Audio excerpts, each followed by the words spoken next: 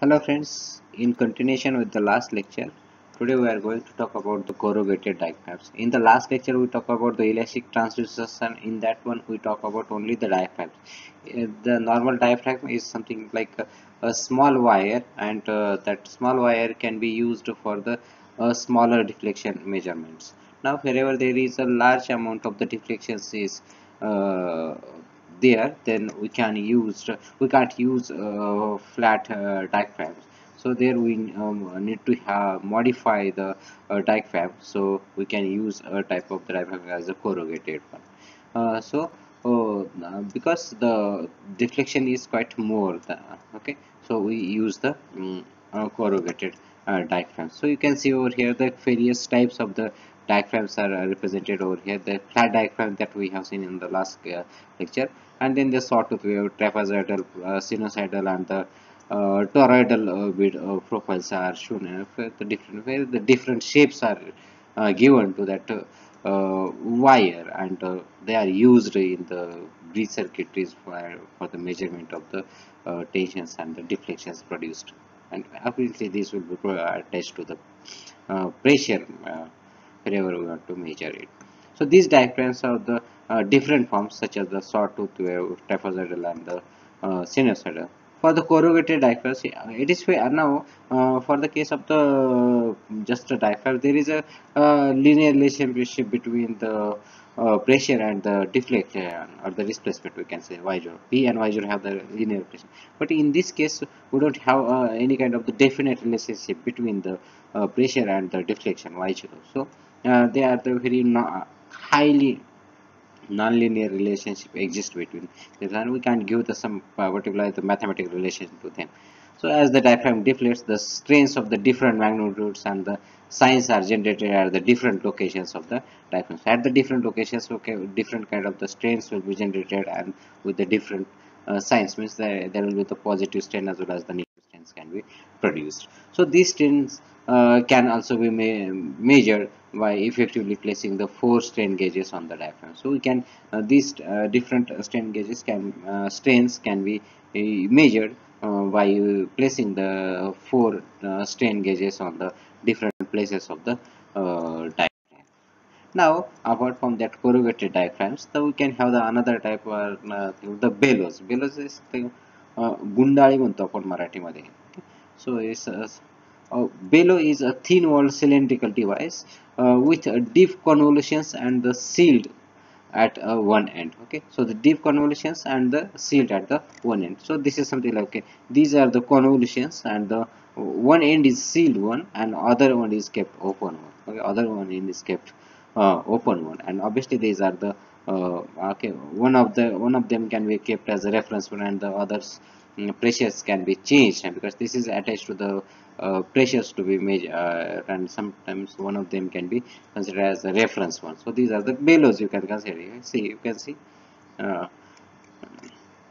now the number of convolutions varies from the 5 to 20 depending upon the pressure range, the displacement required, and the operating pressures.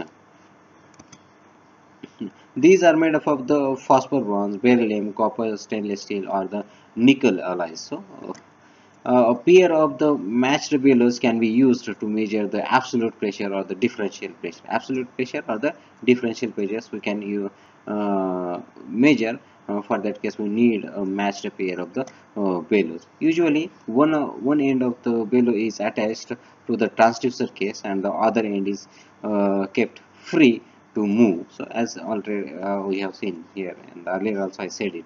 So one of the end is kept free, and the other end is just sealed.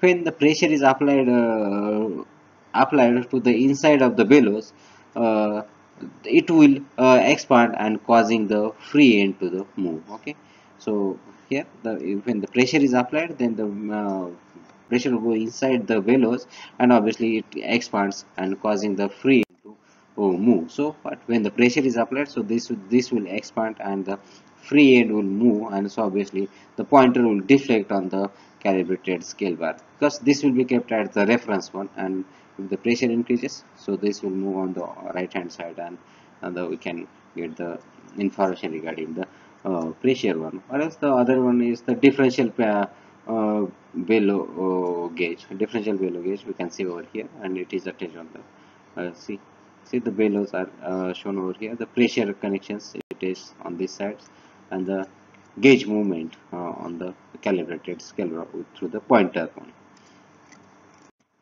Now, the moment of the movable end is measured in order to identify the amount of the pressure. Often, then external spring is used opposing the movement of the bellows. As a result, the linear relationship can be obtained from the equation. And what is that equation? That is F is equal to Kx actually, as we have already known about this formula. F is equal to Kx from the elasticity. So force is just replaced with the pressure into the area. So here the A is the area of the bellows, and the K is the spring constant, and X is the displacement of the bellows. The stiffness is directly proportional to the Young's modulus of the material and inversely proportional to the outside diameter and the number of convolutions of the bellows. The deflection y of the spring is given by the equation, and this equation is very non-linear one.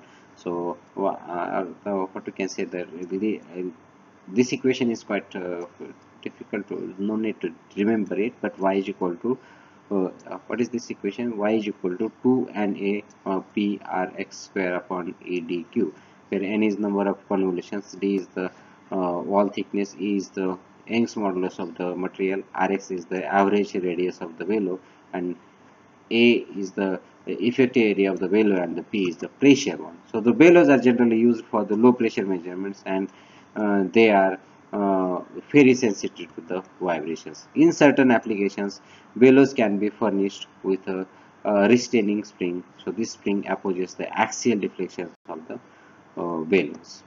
Okay, so we can see here the axial deflections of the bellows can be seen over here. So you can see that this is axis and used here.